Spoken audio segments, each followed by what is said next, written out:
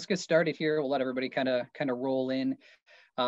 Welcome. We appreciate you guys joining us today. We put on these webinars to try to provide useful takeaways. So we do want to just provide tidbits as we move through to just kind of take away and have some actionable items.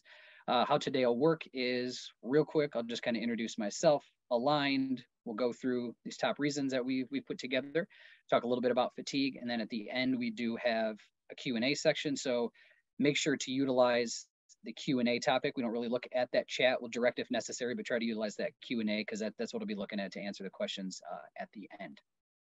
So again, welcome. Our topic today is top 10 reasons we're fatigued. We put together a list of just 10 common drivers that we do see in practice. These aren't necessarily top to bottom, highest, lowest, anything along those lines, but hopefully, like I said, give some action items here. So who's aligned?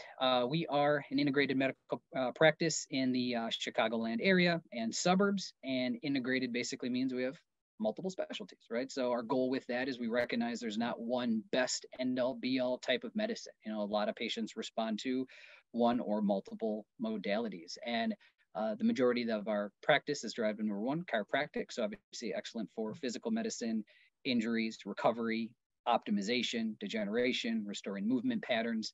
Acupuncture, just great for just overall balance. Again, none of these just treat one specific thing, but great for stress, sympathetic dominance, hormonal imbalance. Massage complements all of our practices really well. Great for, again, musculoskeletal based stuff, relaxation, stress management, lymphatic drainage, and then functional medicine. And I'll talk a little bit about functional medicine right now. Functional medicine, best way I can always explain it is just spending time with an individual and just trying to get to the root cause as to what's causing their symptom or impeding their goals. And when I say root cause, very rarely is that one just like silver bullet. It's usually paying attention to just a combination of factors, foundation, imbalances, toxicities, infections, things along those lines. So that'll be a little bit more apparent too as we move through and I talk about these different bullet points. So what is fatigue? The fatigue we're talking about today is fatigue that doesn't make sense, in the sense of makes sense if we only get 4 hours of sleep, we're going to drag a little bit that next day. But this is fatigue that can last, right? And sometimes we're doing the things, or we catch up on sleep on the weekend, and still, towards the end of the day or midday, we could lay down and take a nap at any time. And again, trying to pay attention to those variables that could be contributing to it. And why is it relevant? Number one, it's relevant because it does decrease productivity, for the workforce, but at the same time too, it stinks to go through a day and just not feel good, not feel alert, feel like we should feel like we did 10, 15 years ago. We just don't. And it's such a societal thing to kind of say, yeah, it's just kind of what happens as we age. But, and that's true to a degree, right? But we want to pay attention to variables that could be contributing to it. And that third bullet point is pretty relevant in my opinion, that only a third of Americans get fewer than 6 hours of sleep. That's just not enough. And we'll talk a little bit more about sleep as we get into it here. So like I said, not in any specific order per se, these are just common drivers. So first thing I want to talk about is nutrient deficiencies. And when I talk about that, I don't necessarily mean a disease per se. So it's very rare that, we would see somebody coming in these days for scurvy or rickets or something along those lines. We're talking more about optimal levels of these nutrients, and it's prevalent much more than a lot of people think. And I'll go over a couple of just the common ones that I do see. But, why I think it's so relevant to talk about this is that we all kind of know the importance of our protein, our fat, our carbohydrates, right? They're building blocks of our bodies. But these little nutrients, these micronutrients, which we call them, are fuel for our cells, right? And we are cells. Our entire body is cells. Everything's made up of cells. So really our health, our energy, our vitality, our well-being is how healthy our cells are. And these micronutrients, like I said, help fuel and run metabolic pathways. So B vitamins, these are some of the top nutrient deficiencies I see. A lot of people take B vitamins because B12 or B complexes are known as the energy vitamin or the anti-stress vitamins. And that is valid, right? Just because B vitamins run thousands of things in the body. They don't just do one thing, but they play into hormones and myelin sheath formation and red blood cell formation. And you can have anemia if you don't have enough Bs. A lot of people think about anemia with iron deficiency, but that is definitely the case with B12, folate, sometimes B6, copper, vitamin C. but not one B is the best. I like to give Bs in combos, right? Because a lot of times there's 2 or 3 that are running the same pathway. Vitamin D, probably the number one most common nutrient deficiency that I see, and especially when it's kind of in the northern U.S. This is a nutrient that we get, or vitamin hormone that we get from the sun. So majority of the population deficient in that. And we need a good amount of sun to get the vitamin D we need. Like bathing suit type exposure 4 days out of the week will help with that. So obviously in the winter, majority of people are running low, but in the summer, I can't say that I see much less vitamin D deficiencies. And the reason is because we don't get that type of sun in the summer. I mean, we might wear a t-shirt into work, but we're not getting that type of sun exposure. And we're still in an office, a lot of us throughout the day. Not everybody, this isn't obviously for everybody. Magnesium is one of the top, probably 3 to 5 nutrient deficiencies or suboptimal levels of nutrients that I see. And magnesium, very important for, again, just so many things, but over 300 things rely on magnesium. Zinc, just like vitamin D, great for the immune system. Same thing with vitamin C, but also very anabolic, great for tissue repair, exercise recovery, thyroid health. Same thing with iodine, selenium.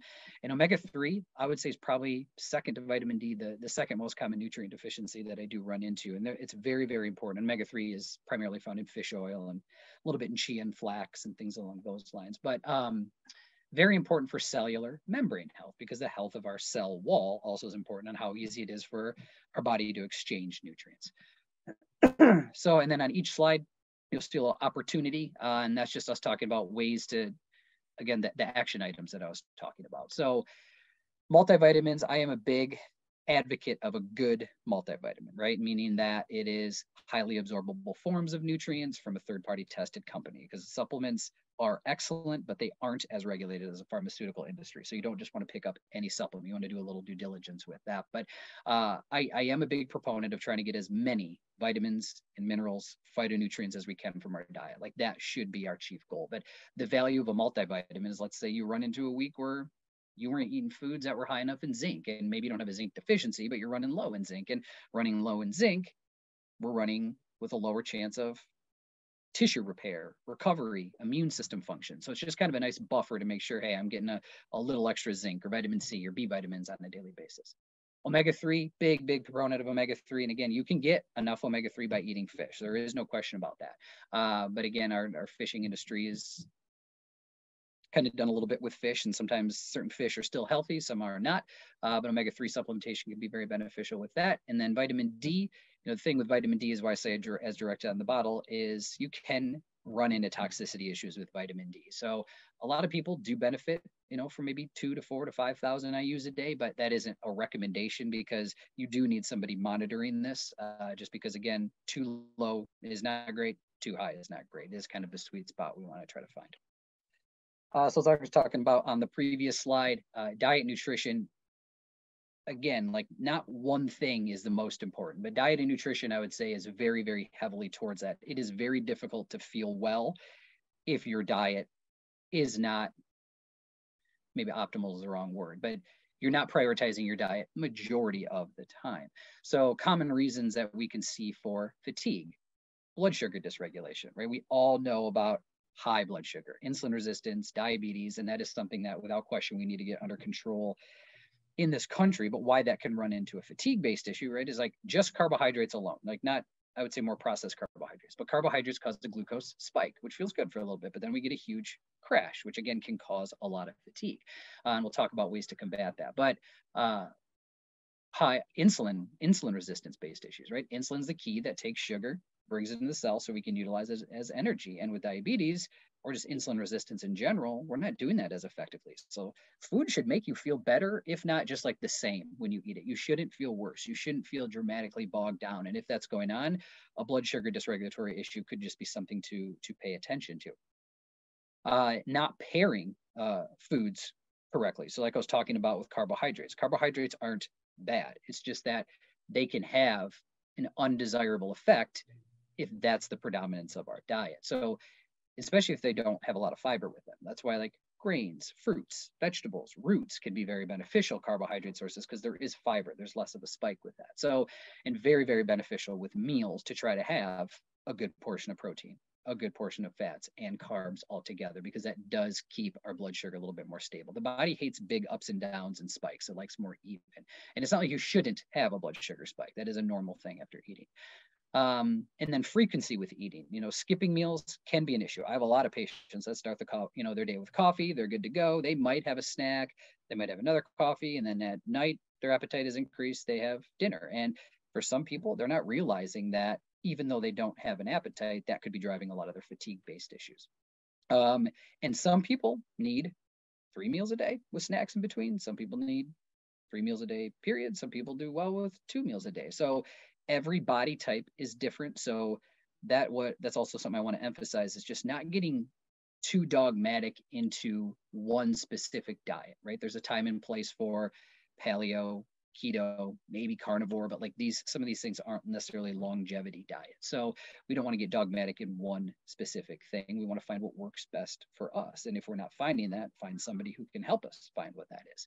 And then processed foods, again, something we really need to take a look at. Processed foods, again, if there's certain things you really enjoy, eat them, right? We just can't have foods that are high in a lot of chemicals as the predominance of our diet. It just doesn't feed our body. And it goes back to slide number 1. Like, processed foods don't have a lot of these micronutrients in them, or they're fortified with ones that just don't absorb that well. And then opportunities. I am a big proponent of, grass-fed, pasture-raised, wild-caught, just higher quality, less chemicals, protein-based sources. And obviously legumes, hemp hearts, tofu, things along those lines can contribute to high quality proteins. Healthy fats, good examples, avocado, olives, olive oil, nuts. And then carbohydrates, big proponent of carbohydrates that also have fiber, right? Certain grains, oats, fruits, roots, things along those lines. And then between meals, focus on quality snacks, right? If you are one that does well with snacks in between, try to avoid, again, high carbohydrates. Carbohydrates aren't bad. Again, it's just making sure you find that balance so you get the effect. You start to just experiment with different treatments and see what makes you feel best. Number 3, hydration, something that's obvious, but not a lot of people are focusing on this. And a lot of people have a pretty decent, realization once we just kind of shed some light on this, is the sense of, like, I think a lot of us know majority of our body is made up of water. And we need water to maintain that. Again, for optimal blood flow to the brain, less pressure on the organs, flushing waste out of the body. And a lot of us aren't drinking enough water. And we need water with minerals. We need high quality hydration. And if we're getting less blood flow to the brain, that's one of the things that I see as a huge cause of brain fog or mid-afternoon fatigue. And if you think about it, a lot of us go to bed, right? We stop drinking maybe around dinner time. We have 8 hours of sleep. We might wake up, have coffee or tea. And sometimes it's not till maybe mid-morning or noon until we're getting water. So, I mean, that can be 10, 12, 14 hours that we haven't had anything hydrating. And not to say coffee or tea is bad. It's just, it's not going to hydrate you like water. So what do we need to do? Find ways to get water in. If it's just not your thing, we got to figure out a way to do that, right? So can it just be getting a mineral water? Could it be a sparkling mineral water at a time? Could it be just adding, some fruits, veggies, anything along those lines to give us some flavor to it? They make a lot of really cool electrolyte additives now. And if it's not like super high in sugar and colors and paint, it can be very beneficial and hydrating as well. And then not all sports drinks are bad, but a lot of them, again, just like I was talking about, a lot of sugar, a lot of paint, stuff that we don't necessarily need. And if that's our main source of hydration, that's just too many days drinking things like that. But if you enjoy it here and there, enjoy it.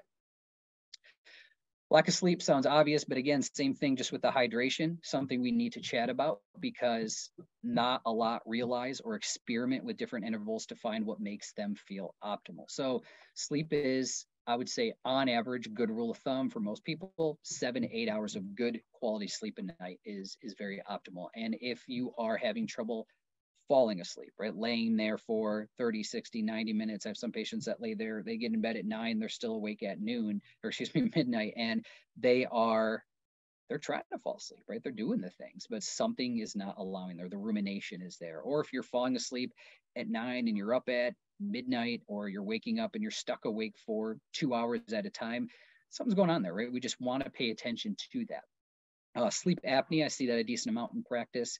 I don't know if it's underdiagnosed, but something that needs to be talked about enough. If you have you been told that you snore quite a bit? It is maybe, again, doesn't mean you have apnea, but something maybe to pay attention to, especially if you feel like most days just brain fog is there. You never pick up like 2 cups of coffee, you're still not feeling that. Apnea can be a game changer, figuring out ways to treat that and restore oxygenation as we sleep.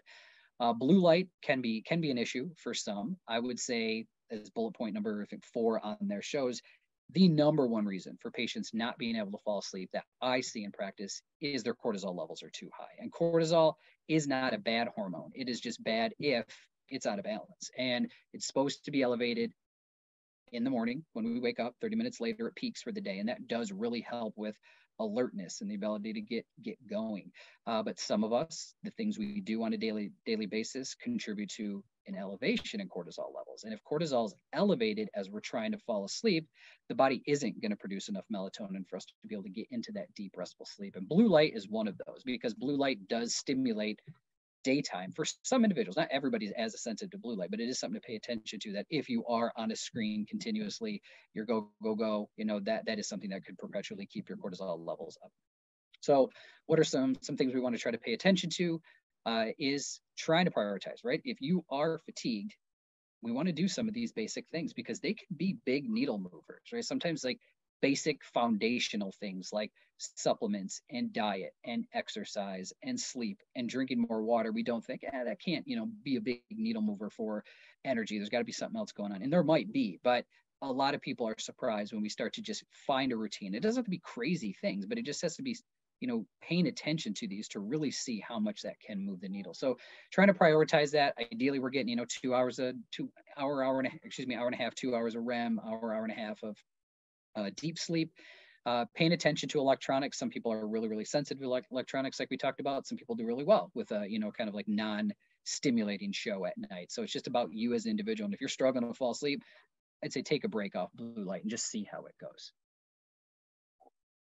Keeping the bedroom dark for the same reason of bringing cortisol down, bringing melatonin up. Some people really, really sensitive to Wi-Fi. So if there's a router right next to your bed, try to turn it off. Like some people are just sensitive to it. Develop a routine. By far, this is the number one recommendation I could have. A routine, something that relaxes you. A lot of people stretching, deep breathing, just turning down the lights in your apartment, using a pink Himalayan salt lamp for a good light, using a mask, a podcast, reading. It doesn't have to be all or any of those. It's just whatever for you helps you feel relaxed. This can in turn start to bring your cortisol levels down. And sometimes if you pair it with magnesium, melatonin, things along those lines, like you shouldn't need that forever. Once your routine gets you into a rhythm, you should be able to back off some of that stuff. But sometimes the routine is essential to get the body in a rhythm. Try not to drink a ton of water leading right up to bed. Same reason for caffeine from a urination standpoint, but 2, caffeine has a long half-life.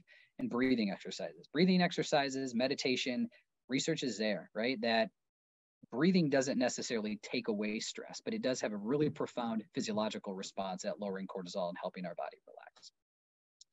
And this ties in great with that in the sense that cortisol and melatonin are not only the 2 that control our circadian rhythm, but cortisol does play quite a bit into our energy, and it helps us feel alert in the morning. And if it's even, just like we were talking about with blood sugar, we don't want big ups and downs and spikes with cortisol. And same thing with blood sugar, is that cortisol is a glucocorticoid, right? So that can cause some blood sugar abnormalities. So keeping your blood sugar stable throughout the day will help keep your cortisol stable as well. But we want to try to find strategies that help keep our cortisol levels in check throughout the day, because big ups, big downs can make us feel miserable.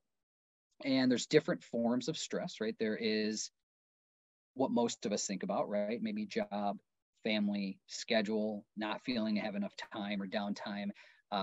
Physical stress, we'll talk a little bit more about that on one of the upcoming slides. Chemical inflammatory stress, gut-based issues, nutrient deficiencies. It's even been shown that not getting enough sleep can be an inflammatory driver or a stress to the body. Lack of sleep for the obvious purpose. I mean, this is a vicious cycle that I see quite a bit, is that, high stress in the morning, not enough sleep, maybe not eating right, out the door, rushing, and then not being able to fall asleep. And sleep is one of those things that, beyond supplements, is the biggest buffer of stress, right? If our cortisol levels are high and we have high amounts of stress, but we're getting enough sleep, we can sustain that a lot longer. But if we are having high levels of stress and we're getting 4 or 5 hours of sleep, it's just not rejuvenating enough. And then again, lack of downtime. And, there is, I would say, a big push that I've seen probably over the past couple of years into self-care and morning routines and evening routines. And some of that is great recommendations. The thing is, we don't need to prioritize big, elaborate, long to-dos with that. But even just simple modalities of, getting sleep dialed in, waking up 20, 30 minutes earlier, just so you can kind of ease into the day, or just sit and sip tea, or work on a side business, or read for 5 minutes on a book that you want to get done, right? If you're reading 10 pages a day, you can get a book done in a month, right? So a lot of people want to read, but they fall behind, but that could be done in 20 minutes in the morning, get 10 pages done. So whatever that is, but try to prioritize maybe, 10, 20, 30 minutes in the morning. Give yourself a lunch hour. A lot of us are working through lunch, maybe eat, go for a walk around the block, and then an evening routine. I mean, those types of things really can help balance blood cortisol throughout the day. So opportunity wise, I already got into that, but schedule time, throughout the day, even little bullet points, or even just prioritize weekends off. Counseling, right, can be an excellent modality, and just like a nice arsenal to talk to somebody who is unbiased and just kind of give you more coping techniques with stress. And then meditation, deep breathing, big needle movers. Food sensitivities, definitely something we want to talk about with, just anything in general, any symptoms, gut-based issues, skin-based issues, but definitely fatigue and brain fog. Food sensitivities are different than food allergies, and both of them matter, right? Food allergies are going to be more immediate, usually like histamine type mediated responses, and those are valuable to know. A lot of people know, right? If they eat it, they get a little rash or swelling or tingling of their tongue, but that can be done like an IgE blood test, or with an allergist doing like a skin prick test that can give you if your body has an immediate reaction. But food sensitivities are usually more of an IgG response, and also to a degree IgA, and these are going to be more delayed based reactions. And these are nice to know because it could take 5 hours, it could take 12 hours. You eat something and then now it's a delayed based reaction because it wasn't immediate, and then you notice that you're really mucousy, or your eczema flared and it doesn't make sense based on the season, or brain fog, right? I see that all the time, that, there's common lunches patients are eating and that brain fog hits. They have a sensitivity to spinach, and, again, like that can kind of set off some of that brain fog. So this one, you can utilize like elimination diets to kind of pull out some common ones. But food sensitivity testing does give a little bit more directed with that, but you don't necessarily have to. But it is one of those ways, like IgE and IgG food panels can be really, really beneficial to target, because they take your blood sample, they introduce the antigen, they see how many white blood cells respond to it, and they give you a report based on how many of your white blood cells reacted. So you can kind of know the degree as to how your body reacts to certain foods. Thyroid. So, without question, we couldn't talk about thyroid, and in regards to just energy, well-being, because the thyroid gland is what helps control our metabolism with our body. So a lot of times we've heard of thyroid, we've heard of slow thyroid or hypothyroidism. And if our thyroid's not functionally optimally, our metabolism isn't. So yes, we would definitely feel fatigued, even though we're doing the things. We might gain weight, we might have drier skin, we might have thinner hair, we might have constipation, we might lose some of the eyebrows. And obviously hyper can be an issue as well. But hypo is probably what we definitely see the most common. And the thyroid, I always coin it as, a lot of practitioners will say this is like the check engine light of the body, right? If the thyroid is starting to slow down, or there's an autoimmune issue with the thyroid, now, hopefully I remember to come back to that in a second, but a lot of doctors aren't paying attention to, when they test the thyroid, is it in range? Oh, and what I was saying was the check engine light of the body. So very rarely does the thyroid just mess up on its own. Usually there's something else triggering it. Sometimes it's nutrient deficiencies, right? Like I see a lot of times patients, their thyroid's starting to slow down. We get maybe some zinc, selenium going, it optimizes. Not always does that happen, but it's something definitely to consider. Or there might be an autoimmune component where there is something triggering it. We see sometimes like somebody had a really serious virus, and then a couple months later an autoimmune issue was triggered with the thyroid, and it was something that just triggered the autoimmune pathway. And a lot of doctors aren't testing for antibodies. And getting back to testing, usually TSH is what's tested majority of the time when people say they test the thyroid. And this isn't even a hormone that comes from the thyroid. This is a brain hormone. So it's definitely part of the picture, because we want to know how often the brain is screaming at the thyroid. But at the same time, we want to know what our thyroid hormone levels are as well. And Synthroid or other thyroid medications are usually one of the top 2 or 3 prescribed medications. And again, reason is because there's a lot of things triggering hypothyroidism, but a lot of people dealing with fatigue and getting treated with that. But sometimes why that won't give us the relief we're looking for is that it'll raise your T4, which that's what Synthroid is. It'll bring your TSH down, but we need to have enough T3. And if our body's not converting to T3, we still don't notice the improvements, even though our lab work looks good. So that is, again, paying attention to the immune system, paying attention to the nutrients, paying attention to where a lot of thyroid activity happens. And that's going to be in the gut and the liver. A lot of people with IBS, inflammatory bowel issues, gut-based issues, also in tandem have thyroid issues. And that is not a coincidence. And then I would say also in tandem with this that we didn't really add to these slides would just be hormonal imbalances in general, right? I have a lot of patients that deal with androgen excess, PCOS, estrogen excess, progesterone insufficiency, anovulatory cycles, irregular cycles. And a lot of that can contribute to sluggishness, weight gain, even like I said, if patients are moving their body and eating right. So these are things that it's very difficult to just do a physical exam or symptom-wise without getting tested. Like get hormones tested, get a full thyroid panel. These are things that are just worth knowing. Musculoskeletal pain, big driver of fatigue. I see this all the time with patients that it's disrupting their sleep. It's disrupting their daily activities. They can't exercise because every 3 months they have a back-based issue, or they have a pelvic issue after the birth of, their most recent child that was a couple of years ago, or they have a shoulder injury from high school. And some of that is significant stuff, right? Like severe arthritis, labral-based issues, degenerative arthritis.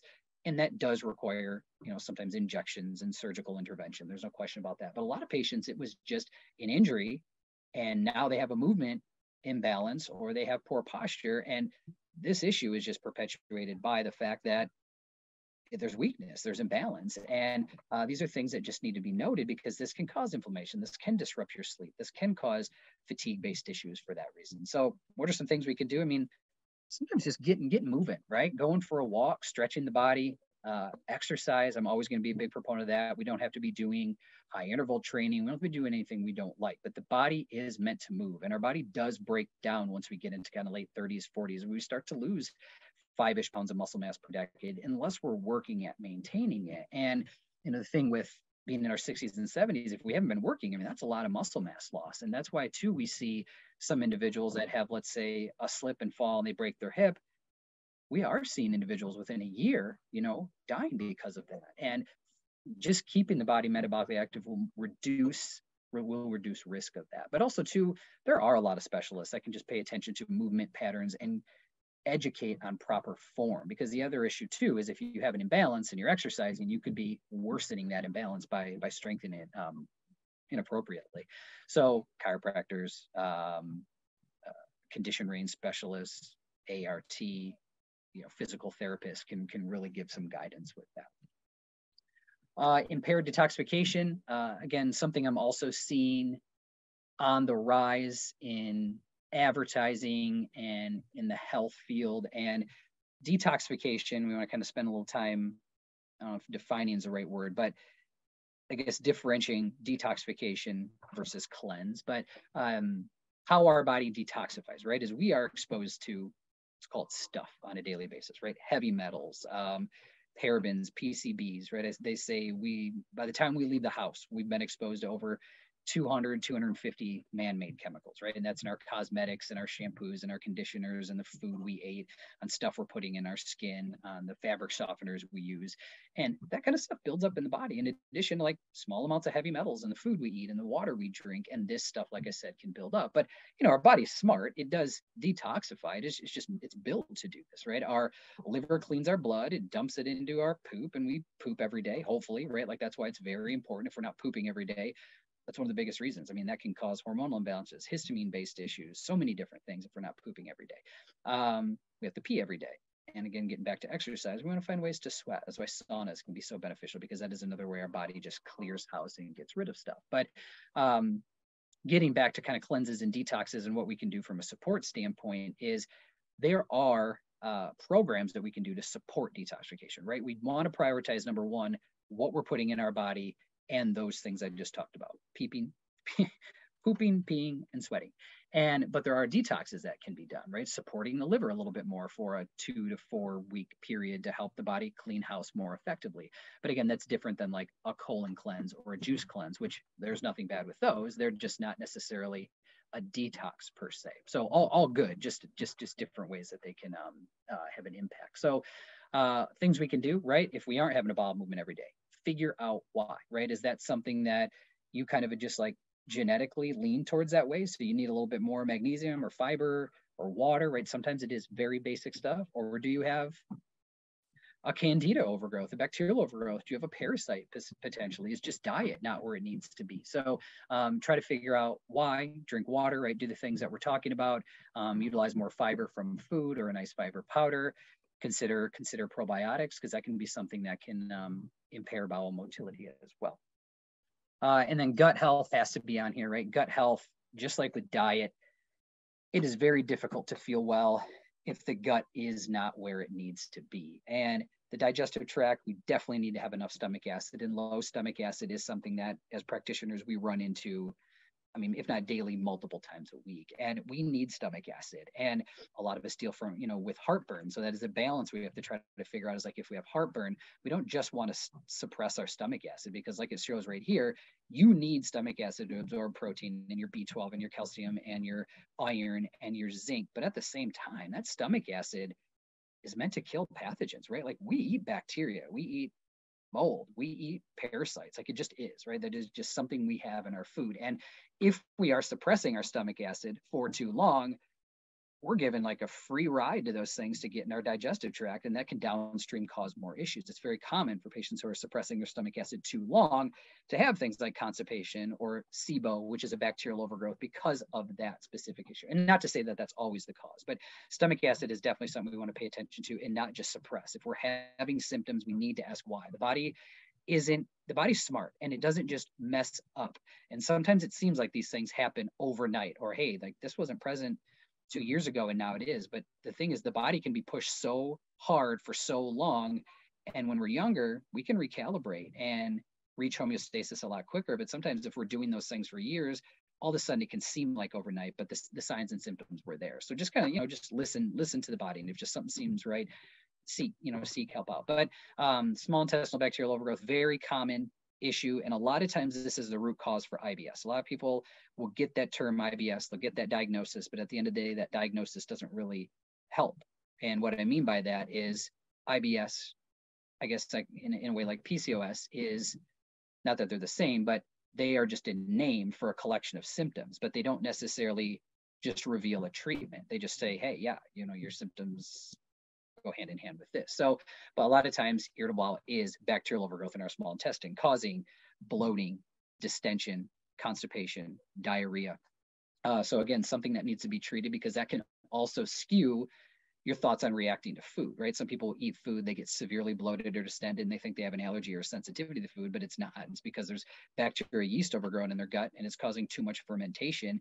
And one needs to get tested for this. And this is a common test. We run this all the time. Gastroenterologists are able to run this. So something worth bringing up if you're dealing with digestive issues and this has never been talked about, definitely worth bringing up with your primary or gastro. And then leaky gut, not a theory, right? This is a thing. This is proven now. This is very prevalent in autoimmune-based issues, but I mean, anything in general can be the result of leaky gut. So leaky gut, the gut should be the outside of our body, and the gut should be able to choose what it lets into the body. But leaky gut means the cells aren't as tight as they were, and now things can kind of get through the gut wall into the bloodstream. We're not talking like big chunks of things. This is microscopic, like bacteria, yeast, ammonia, larger peptides, and this can turn on the immune system. And when that happens, that's when autoimmunity can result. That's when inflammation, skin-based issues can occur as well. And then if you're having irregular bowel movements, like I said, bowel movements should, for the most part, be somewhat regular. You kind of have the same amount of bowel movements each day around the same time. If that's not the case, we want to figure out why. If you're having chronic bloating, abdominal discomfort, again, body's telling you something. So yeah, sure, reducing gluten and dairy, those are big drivers. Dairy specifically, I see as a big digestive-based trigger. But again, that's symptom management. You also want to figure out, is there a microbial-based issue? That is kind of the take home I would say, is if you're having chronic digestive-based issues, glutamines, right, aloe veras, like all that stuff is excellent. Probiotics are excellent, but if you have a microbial imbalance, it doesn't usually just go away on its own, and that needs to be addressed. Ginger tea, hot water with lemon, great for bowel motility activation, great for detoxification. So that is it. I tried to kind of cram a lot in there and give hopefully some take home, so they didn't talk too fast. And but I will take a couple of the questions that I see in the Q&A right now. But real quick, this is just kind of across the board, some of the insurances we take. If you're ever interested in just kind of getting to know any of these specialties or a practitioner, we do offer 15-minute free consultations where either virtually or in office, you can chat about, hey, they're quick. I mean, we can't diagnose or give a treatment plan or anything on that, but we chat about, hey, what did this? What are my symptoms you're having? Hey, this is my thoughts hearing that. This is what I've done in the past. This is some thoughts I would have on it. Obviously, I'm not putting together a treatment plan or diagnosing or writing a lab order or anything from that visit, but it can at least give you a little bit more directed guidance as, okay, like if I'm presenting with constipation and bloating for 20 years, what are some things you've done for it in the past? And you can kind of, gauge if that sounds like stuff you've tried before or not. And then our website numbers up there. And then our next webinar is about 2 weeks. So you can kind of just pay attention to that. And then let me see if I can get these questions pulled up here. Okay, so I think I'm seeing these in the order. So first one I see is about Lyme disease. What are some signs, symptoms, tests that could be done? For a lot of brain fog, exhaustion.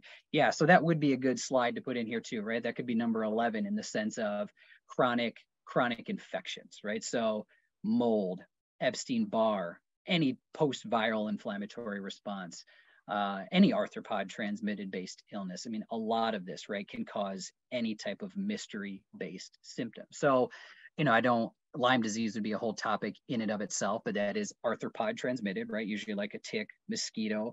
If it's caught early, usually antibiotics are warranted. A lot of times we'll be having a fever, sometimes just mystery-based symptoms. That's why a lot of patients will go undiagnosed, because it can look like a lot of different things. And we're working on sleep and doing all these things, and it is more of a infection. So places you could start, right, is at least, I mean, if it's a question, you have exposure, right? You grew up in areas where there was a lot of wooded-based issue. You've had a history of bug bites.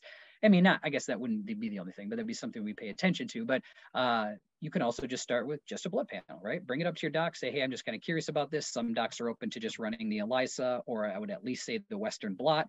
And those are common just blood tests, but there also are a lot of labs that specialize in more in-depth Lyme testing and other arthropod transmitted illnesses. So you'd have to work with some either a functional medicine doctor or an infectious disease doc that could kind of target that for you. And there's not, I mean, besides doxycycline initially, there's not necessarily one specific symptom. It's based on the manifestation in you. So I know that's kind of vague, but the thing is that it's not just one thing. Next, what do you think about intermittent fasting? The patient's been doing a little over a year, sleeping better, getting good results, traveling, didn't have any issues, having some swelling, could be some gluten intolerance. Why could he eat gluten outside okay, yeah, that's a good question. So why could I eat gluten outside the US and not during? So intermittent fasting, fasting goes back centuries. There's values to fasting, but I would say what we kind of do in this country, right, is something that's great. We'll kind of push it even longer, right? So if a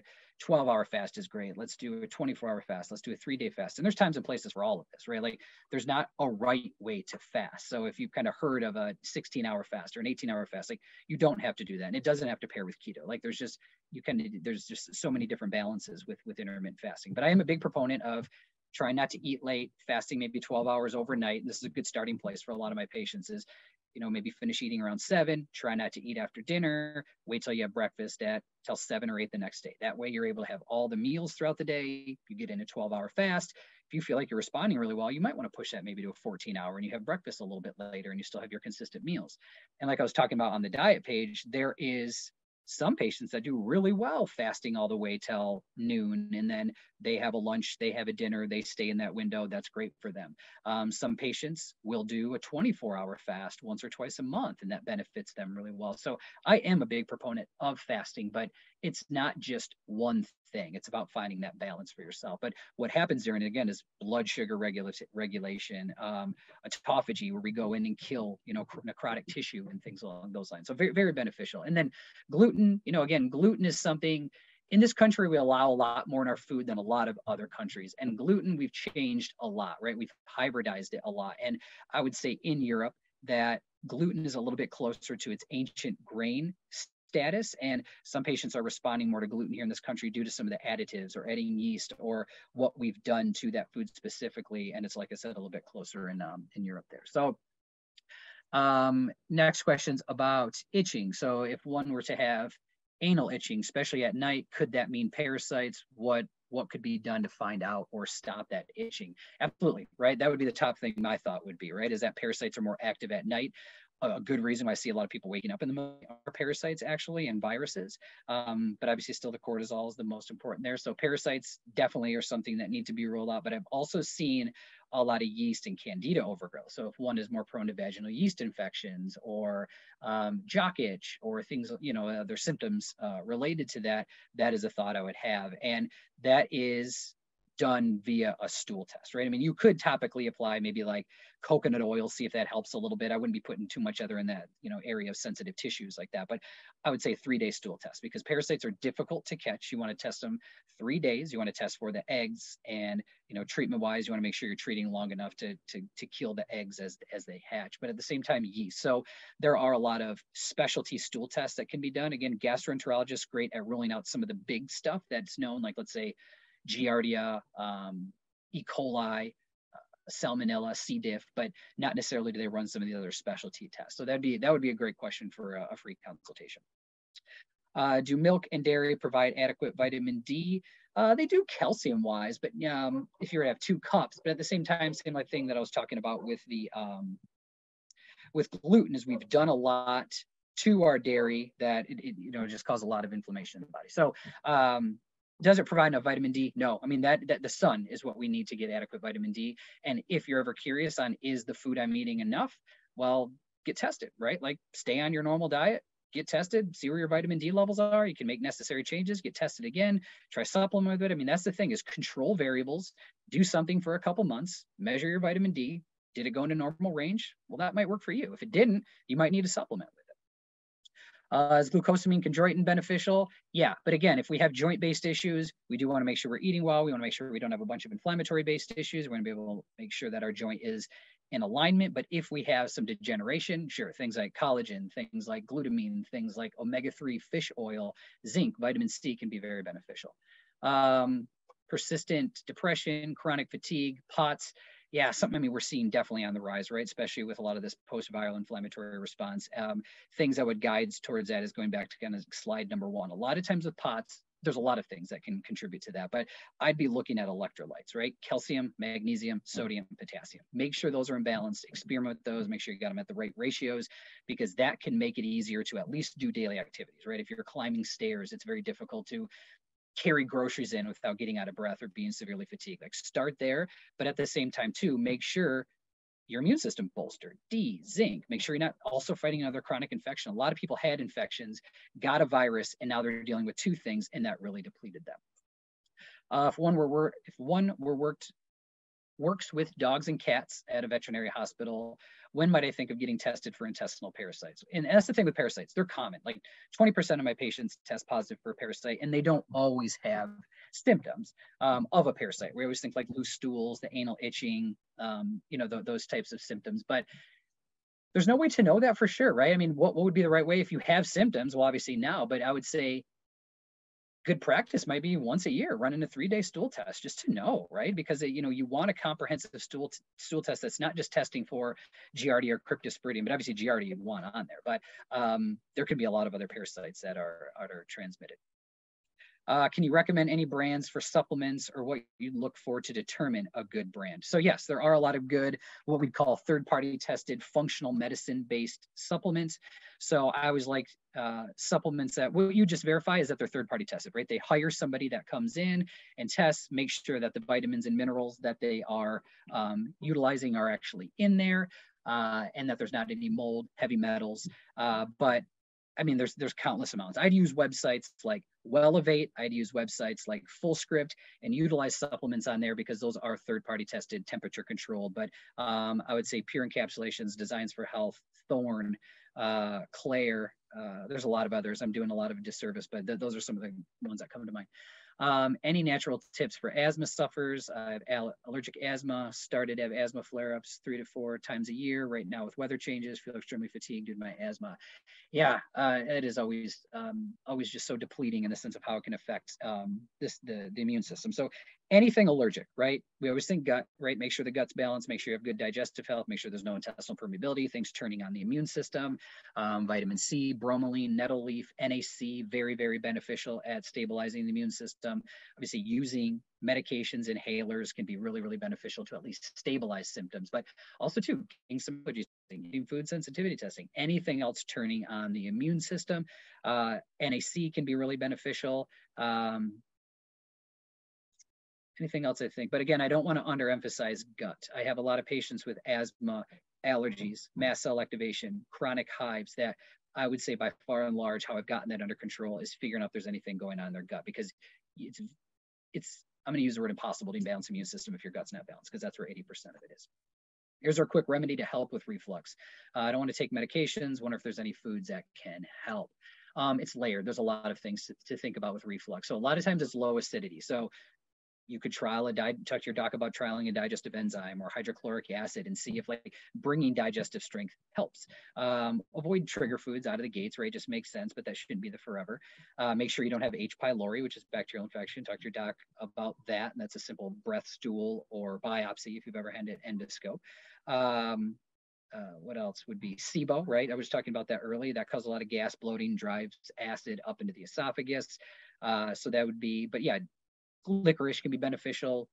Sometimes using apple cider vinegar if it makes you feel worse, then it's a hyperacidity issue. So yeah, there's just a lot of things that can play into that. I wouldn't say one food is also a trigger, but I do have a lot of patients that processed carbohydrates and dairy are big triggers in addition to the acidic foods. But if that is a chronic based issue, if it's here and there, and you know why, probably not an issue. But like if it is something that's weekly, daily, your body's telling you something, and try to get ahead of it now before it does turn into something worse.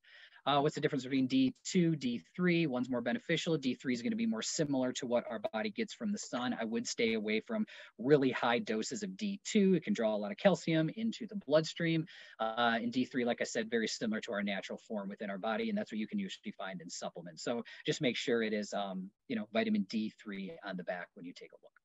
And what's the best way to safely regulate iron deficiency anemia? So I would say that's very similar in the sense of how I was talking about vitamin D. Not that they're the same thing, but iron is one of those minerals that we don't want too little from an anemia standpoint, but we definitely do not want too much. It is very, very inflammatory to have too much iron in the body. So the way to safely regulate is, again, you do have to test. You do have to test your ferritin. You do have to test and make sure your red blood cells are where they need to be, so you can kind of find that sweet spot. But there are a lot of good food-based irons that aren't made like laboratory-based minerals. They are pressed foods, and you can get them in like 15, 20 milligrams. You can't really overdo it on those. So sometimes that's a good way if you're looking just for a long-term iron, but there are also a lot of good, highly absorbable forms in there. But testing is definitely key with some of these things here. So, and that looks like that's it. If we did miss any, we do have somebody, if there's any other ones that pop up or any ones that I missed, we usually do have somebody follow up with and answer those questions or provide the opportunity for a free consultation. But yeah, again, we really appreciate you guys joining this today. And there's another one in 2 weeks if you want to check that out. But yeah, very good chatting with you, and we'll see you in the future. Thanks.